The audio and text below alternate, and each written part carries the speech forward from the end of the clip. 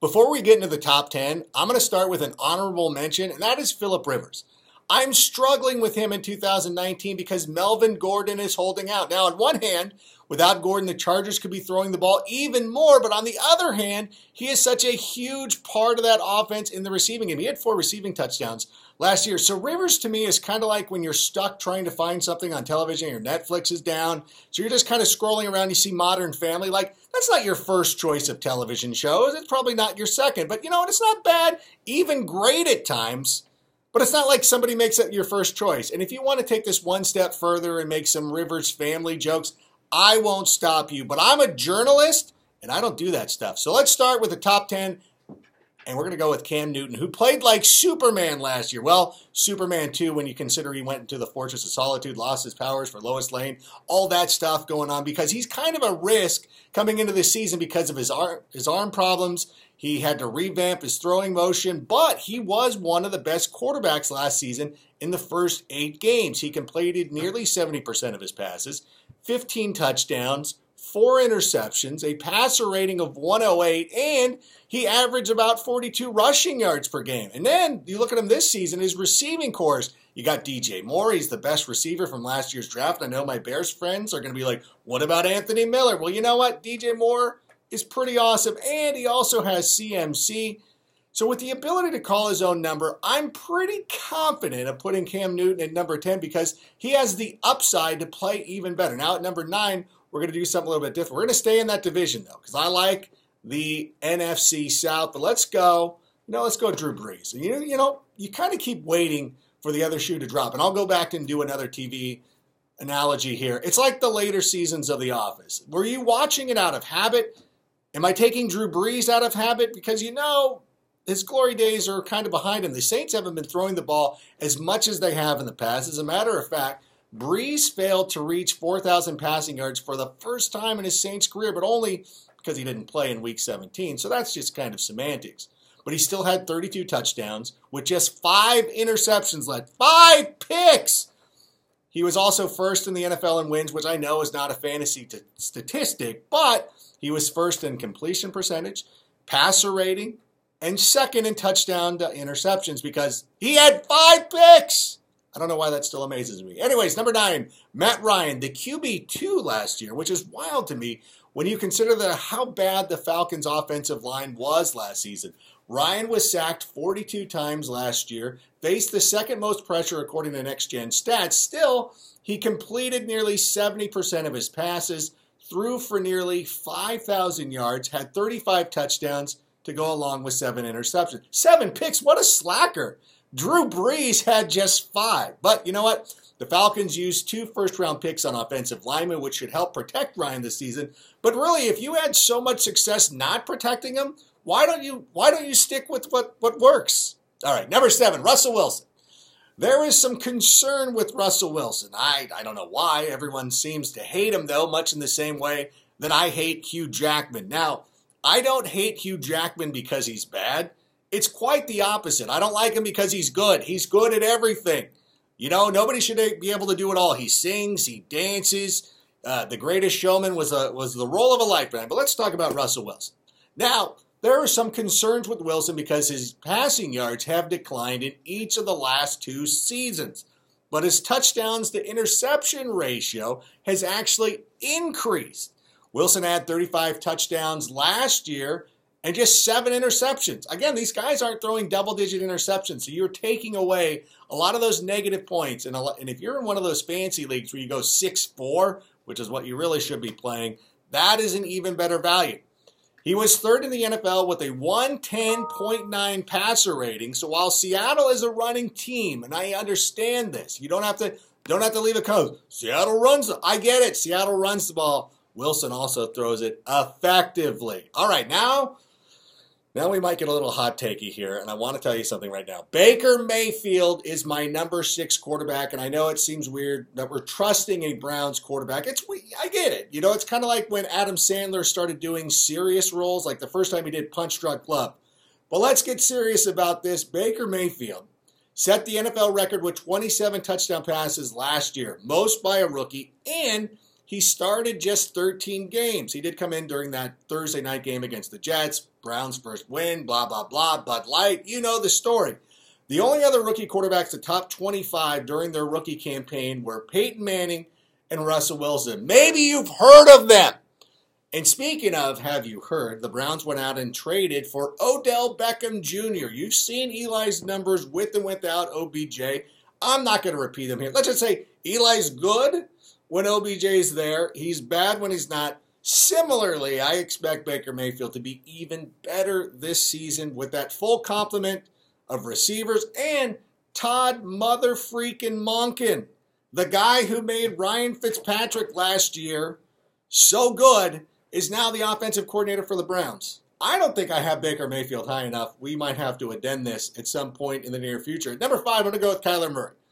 I know he hasn't played it down in the NFL. That's what you told me last year when I said that Baker Mayfield was going to play well. How'd that work out for you? Actually, you know what? Baker wasn't that great of a fantasy option, but part of the reason for that, though, of course, was the coaching. He had to deal with Hugh Jackson for a little bit, then they switched. The whole thing was going on, but I love Cliff Kingsbury, and I love this offense. Short, quick throws. It's an offense that's going to make the most out of Murray's ability. It's like the perfect mix of things that shouldn't work. You know what I'm saying? Like, I understand, like, he's short, he's everything, but, you know, it's kind of like the first time you had bacon and chocolate together. You're like, this isn't going to work. Actually, this is pretty amazing. That's exactly what Kyler Murray is going to be like. And you got to understand, he's got Larry Fitzgerald, he's got David Johnson, Christian Kirk, and there seems to be no way Murray can fail. He had similar production to Mayfield during their final seasons at Oklahoma. The only difference is that Murray rushed for 1,001 yards. He had 12 rushing touchdowns compared to just 311 and 5 for Baker. So I'm not saying that Murray is better than Baker, but I do have him ranked higher, so I guess maybe I am saying that. All right, number 4. I don't want to spend a lot of time with this one because it's Aaron Rodgers, who I personally won't have on any team because, well, you know, Packers. He suffered the worst season of his career last year, or at least it seemed that way. He suffered a knee injury in Week 1 against the Bears, and then he went out and he kind of scuffled through the entire season as the Packers missed the playoffs for the second consecutive year. But here's the thing. He finishes the QB6, which kind of checks all the boxes that I'm looking for when I'm talking about Aaron Rodgers. Number 1, are the Packers losing? Yes. Is Aaron Rodgers still playing well? Yes. Okay, that's perfect. That's everything that I want out of him. And now you got Matt LaFleur in there. We really don't know much about him other than he's Facebook friends with Sean McVay. Or else, no, they're millennials, so they don't do Facebook. They're probably IG buddies or whatever. But here's the thing. Aaron Rodgers has to be on his best behavior. Because if he comes out and he's a jerk to LaFleur, well, then he's just a jerk. Like the thing with McCarthy, it can be a he said, she said, but he has to go out and prove that he's not the problem. It's like when people have a bad public breakup and they have to go out and live their best lives on social media. That's pretty much what Aaron Rodgers has to do. So if you're one of those people who wouldn't mind having him on your team, Aaron Rodgers is a pretty good option at number 4. Number 3, did you know, I'm going to go Deshaun Watson. Let me go ahead and put his name out there. Did you know that Watson was one of 3 quarterbacks in NFL history with at least 4,000 passing yards and 500 rushing yards in a single season? He was one of the most efficient quarterbacks from weeks 8 to 17 when he completed 73% of his passes, 16 touchdowns, 2 picks. He had a 115.2 passer rating. I wouldn't even consider him as the top quarterback this season, but that offensive line, what are you doing, Texans? Why are you trying to get Watson killed? You've waited forever for a franchise quarterback, and this is how you're going to treat him? I'm going to tell you the same thing that I tell my toddler when she starts breaking her toys. If you don't play nicely with them, I'm giving him away. I will send him to Miami, a team, well, their offensive line's here, but I will send him away to a team that will appreciate him if you guys don't start protecting him. All right, number 2. And you're probably thinking, like, there's 2 guys we could possibly go with right now. He couldn't possibly be, yeah, I'm going to say Patrick Mahomes right here. Oh, clutch my pearls. How could he say such a thing? I know. But he's not going to throw for 50 touchdowns this season. He's just not. And I hate to throw around the word regression because it just seems like one of those buzzwords in the industry. You know, it's like when you hear business people talking about, like, synergy or not a good look. But let's take a look at the facts. Only 2 other quarterbacks in NFL history have thrown for 50 touchdowns, Peyton Manning and Tom Brady. Both fell off significantly the following year, mostly Brady because he was injured in week 1 against the Kansas City Chiefs. But let's look at some quarterbacks. I'll roll it back a little bit. The quarterbacks who have thrown at least 48 touchdown passes. That's happened 4 times. Brady, Manning twice, Dan Marino. In each instance, they threw at least 16 fewer touchdown passes the following year. And while 34 touchdowns would be amazing for Mahomes, that would be a good season, that's still significantly less than what he had last year. And you're just not going to get the value because somebody in your draft is going to take him in the second round. Don't let it be you. It's cool. Like if everybody in your league is a hipster and they get together and they're watching this video and they're like, hey, Rank told us to be cool on Mahomes, and he lands in the 5th round, then fine. But don't be the person that overbids for Mahomes early in your draft. Wait, there's other good quarterback options, including our number 1 guy, Andrew Luck. Kind of had a breakthrough last season with first-year head coach Frank Reich when he ranked 5th in the NFL with 4,593 passing yards and was 2nd in the league with 39 touchdown passes. I know it's weird to think of Andrew Luck having a breakthrough because he's been good for pretty much his entire NFL career. But what we're talking about is coming back from that arm injury and everything, and Andrew Luck now finally looks like the guy that we've known and loved for so many years. And one of the reasons for the success is that he got rid of the ball quicker through shorter passes and played more out of the shotgun. He was protected much better because the Colts GM, Chris Ballard, has revamped that offensive line. One of the best draft hauls last year. So many great offensive linemen. Nobody's touching him. He can scramble. He can still get out there and rock it. He can throw the ball. He can run the ball. He does it all. So a second year in the system and rookie Paris Campbell comes in here leads me to believe that he is going to be the number 1 quarterback this year in fantasy football. Now, as promised, I've also got some other goodness for you. How about 5 sleepers that you could target later in your drafts if you miss out on one of those guys? If you're being too much of a hipster and you're waiting way too long for a quarterback, well, I've got you covered right here. Here are my top 5 sleeper quarterbacks. Number 1, Josh Allen. Yeah, Josh Allen, yes, of the Buffalo Bills. One of the best fantasy football quarterbacks over the last couple of weeks. He was the QB1 from weeks 12 to 17. And the Bills went out and surrounded him with actual NFL talent this season. Number 2, Jameis Winston, the former Heisman Trophy winning quarterback, has never quite got it going during his NFL career, but now he's in a make-it-or-break-it year with Bruce Arians, who we like a lot. Number 3, Mitch Trubisky. Obviously, this is year 2 in Matt Nagy's offense, surrounded by even more talent. Mitch could easily step forward, but the Bears will probably be blowing everybody out, so they'll run more. No, but I like Mitch Trubisky a lot. Number 4, Sam Darnold. He's coming into his 2nd year. He's in a very similar spot than Jared Goff. And you could also make the case that Le'Veon Bell will be his Todd Gurley. There is an opportunity for him to make a significant leap this year, just as long as they can, get rid of Dowell Loggins' key card and not let him into the building. Then he should be fine. As long as Dowell Loggins is not anywhere near the Jets facility, Sam Darnold could have a monster year. Andy Dalton. This is my number 5 sleeper. Now, don't underestimate what new coach Zach Taylor could mean for this offense. And I'm not saying that you go out there and insist that Dalton is going to be your QB1, but he's a great QB2, especially in Superflex leagues. Now, a little bit of unpleasantness. Here are 5 quarterbacks to avoid. We'll start at number 1, Kirk Cousins.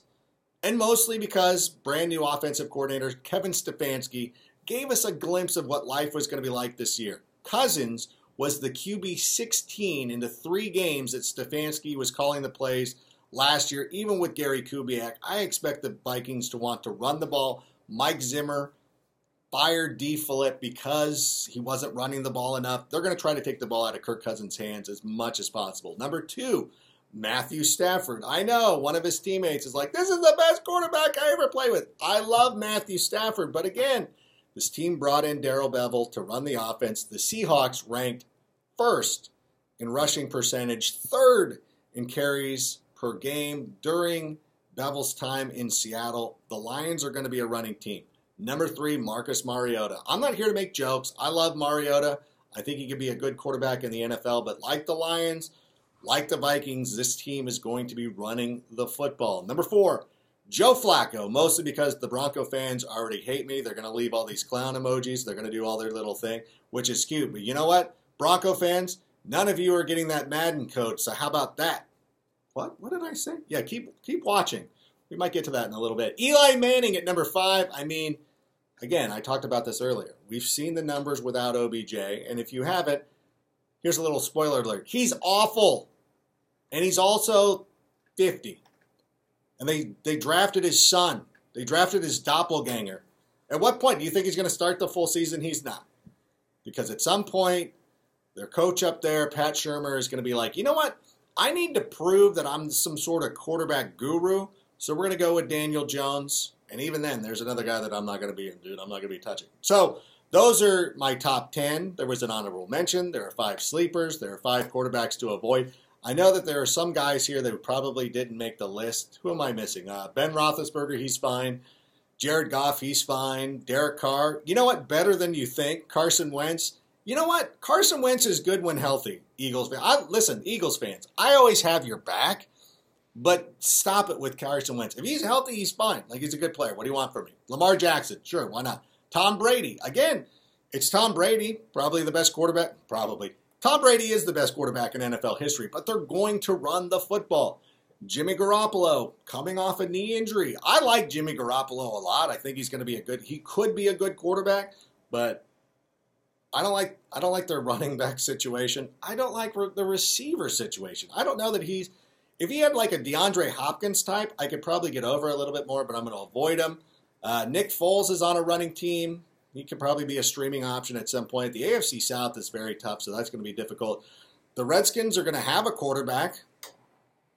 I don't know who it's going to be, and I don't think that guy's going to be any good at all. And what about the Dolphins? Look, if you looked at a photo of Ryan Fitzpatrick and Josh Rosen together, they look like a father-son team that you see playing pickup basketball. And so you're like, you know what? I'm going to cover the dad because he's a little portly. He's kind of like closer to your age, and Josh looks, pretty athletic. And then you realize Ryan can still drain it. Josh probably doesn't even want to be there. And you're like, oh, can we switch? Can we switch off? But the one thing about Fitzpatrick, he's going to go out there, he's going to crush it for 3 games, and then he's going to throw 6 picks, and then Josh Rosen's going to go in. And then you're not going to know which guy to play from week to week. That's a new system. I think that the Dolphins could really struggle this year, so I'm going to try to avoid the Dolphins as much as possible. So I think I covered everybody. They're all your quarterbacks, and I know I might have mentioned this. I might have promised this even. Little thing about a Madden code. Yes, I do have some codes for Madden, for PS4, for Xbox, so I got you covered. Here's the thing, though. Here's what I need you to do. What can we do? Thank you for getting all the way to the end of this video, hanging in here for 18 minutes. So, the first person to respond with the name of the original drummer of Blink-182, drop that here in the comments. You will get a code sent to you as long as, you're subscribed to this channel. But thank you so much. More good fantasy content coming to you in the next couple of weeks as we get closer to the NFL season. Until next time, we'll see you then.